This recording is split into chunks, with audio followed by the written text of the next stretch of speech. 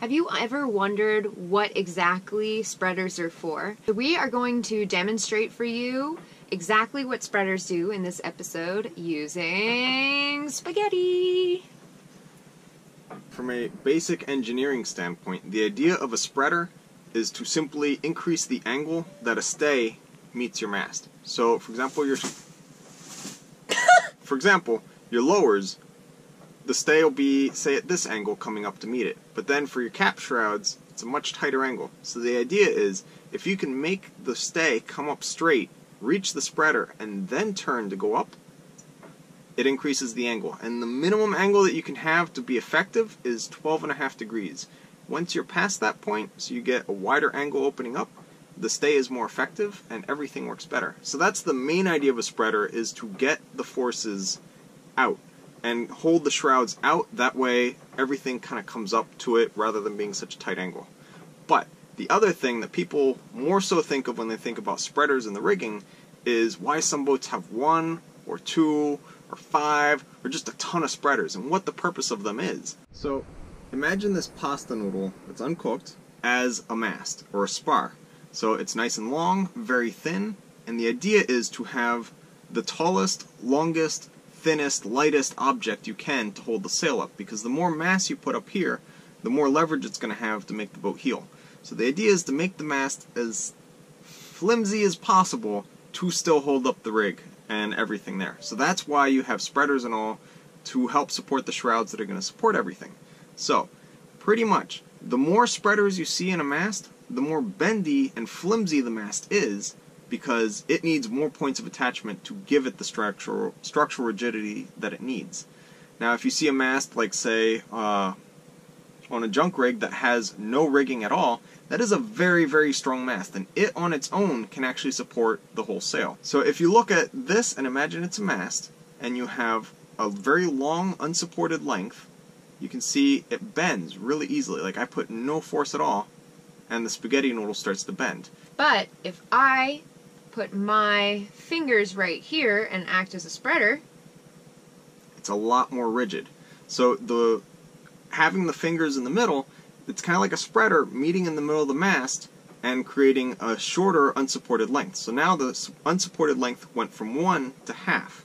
And say you bring your other hand in, and now we have 2 spreaders. And now it's very strong. Like, I am pushing quite hard on this pasta noodle, and it's really hard to make it deflect. So that's the idea behind spreaders, is they add these little points that help break up the unsupported length. So every time you have a spreader, it's not just the spreader that's going on there, but you also have a stay that terminates at the base of the spreader. And that helps break up the length that is unsupported of the mast. And it's all triangles, and triangles are the most supportive shape there is in geometry. Yes. The more you know. That is the idea behind spreaders. Now, one more interesting thing. Say you have your mast, and... Your mast? Your mast. It's very flimsy. Now, you have a deck step mast. So here's your deck, and the mast is simply standing on top of your deck, and it's very flimsy like this. Those tend to have usually around 2 spreaders, except some that are 1. But you have the flimsy mast if you would want to be the spreader in the middle. So it becomes a lot less flimsy, so then when I put force on it, it's not so jiggly. And then if you have a second spreader, it becomes even less jiggly. So that is the idea behind 2 spreader rigs on deck step boats. And a lot of times they do deck step because it opens the interior up, because there's not a giant mast coming through your deck. But if you have a keel step boat, like ours, that means that the keel's down here, so the mast is sitting on the keel, and where the mast goes through the deck, it pinches it. And then we have the spreader up top, and you effectively have a 2 spreader system with only 1 spreader. So cool! Now, you might be wondering, why have more or fewer spreaders? Like, why not just have it be a really strong mast and you're done, and then you don't have to worry about anything? So, for racing especially, which is where you see tons of spreaders on boats, they want a super flimsy mast, because the more strength that comes from rigging, the more you can tune it. So those boats tend to have a mast that's raked back, and it's just very bendy, so they can tweak the mast to be the exact shape that they want.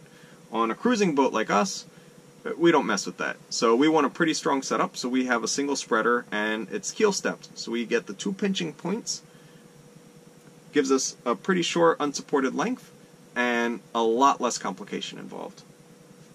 So hopefully that explains a little bit about spreaders and how they work and why they exist.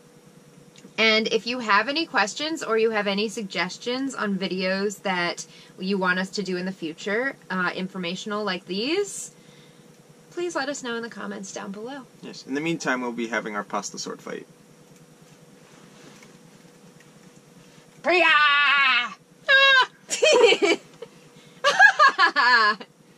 I win. Thanks so much for watching. Be sure to like, subscribe, and share this video with your friends. And if you'd like to follow our journey in real time on a map, receive postcards from our ports of call, and message us directly to the boat, you can go ahead and become a patron using the link in the description down below.